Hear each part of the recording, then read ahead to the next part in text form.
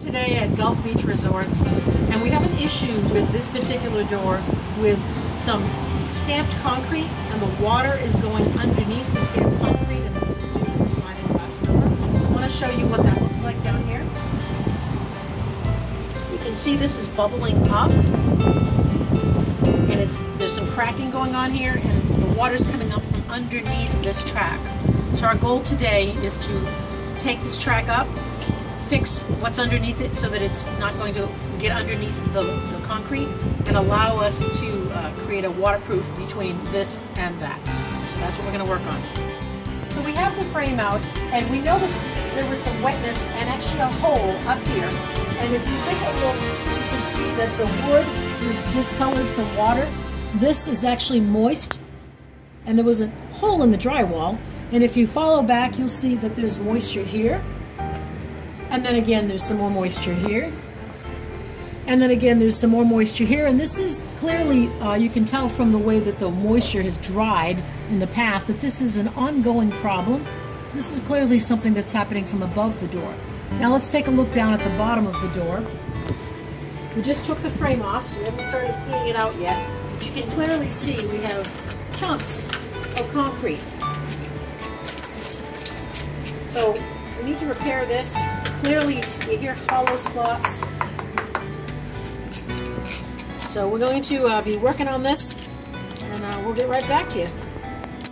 So we've encountered a problem underneath the track, as we thought we might. Let's take a look at what's going on. We have some spalling here in the rebar. And then if you look, there's also spalling going on the front.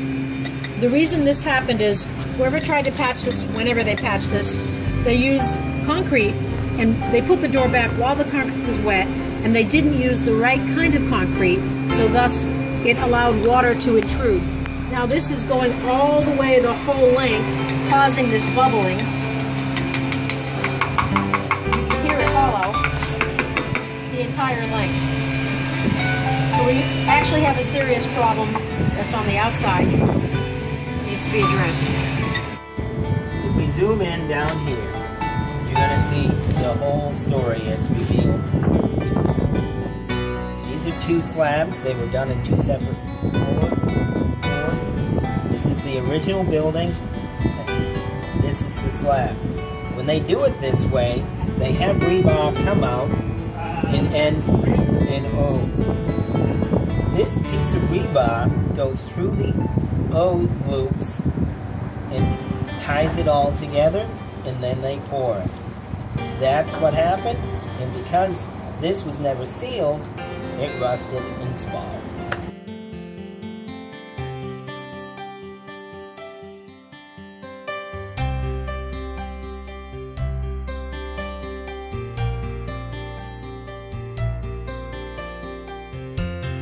So I'm here today on the second day at our Gulf Beach Resort project, and I'm here with Kathy Collins. She's the property manager, the rental manager here, and I want to show you what we ended up doing.